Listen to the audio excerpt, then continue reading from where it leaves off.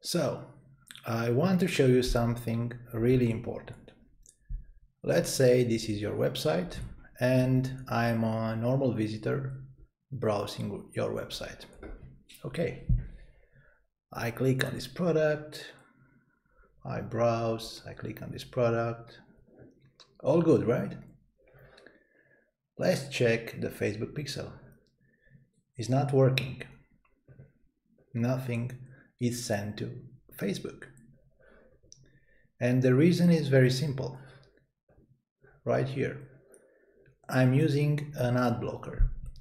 So Facebook has no idea I'm on your website. You cannot add me to a custom audience. You cannot create lookalikes. If I just clicked on your ads, you will not be able to track conversions. It's a mess. And this happens when someone uses an ad blocker, but also if, for example, I have some privacy settings in this browser or other browsers blocking the Facebook pixel. But there is a solution, and it's called Conversion API. The former name was server-side events, and in this case, your server will send data directly to Facebook servers without any help from the browser. And I want to show you how you can configure Conversion API using PixelYourSite. It's relatively easy. You just need to go inside your PixelYourSite dashboard. Check this right here. And as you can see, there is a field for the API token. You need to generate the API token. And for this, you have to go inside your Events Manager. You can reach it from here. And go to Settings.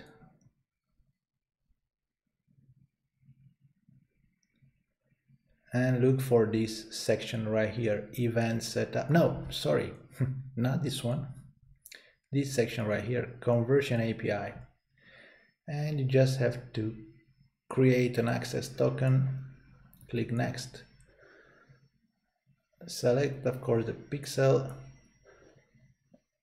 Generate access token. Chances are you will be prompted to create an app as well if you don't have one already. But in my case, I already have an app, so I'm just asked to generate the access token.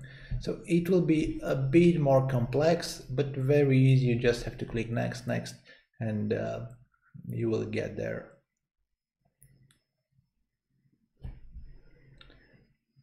Okay. It's not very fast. Okay, we have the token right here. Click copy, and this is all in this area. You don't need to do anything else. You can click Next and done. Now go to PixelYourSite and paste the token right here and save. Remember to check this box, okay? So now PixelYourSite will send every event twice. Once using the browser, so the normal way to send pixel events, and once using Conversion API. Don't worry for duplication. Each event has its own event ID, and Facebook will be able to deduplicate the event. So it will not affect your stats or your data in a wrong way. You can test if this is working. You need to add a code right here, and let's see how you can test. Go here, test events, and you select server. This is how my events manager looks. Sometimes it's different. Facebook is testing various things, so you have to copy this test code, add it here, and save.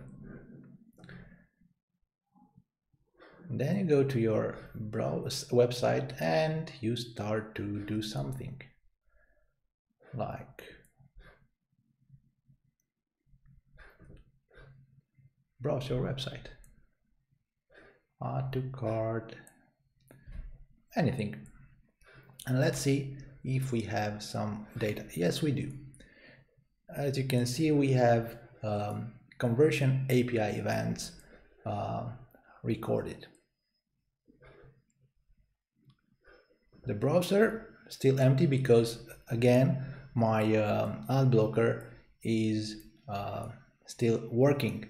If I disable the ad blocker and I continue to browse my website,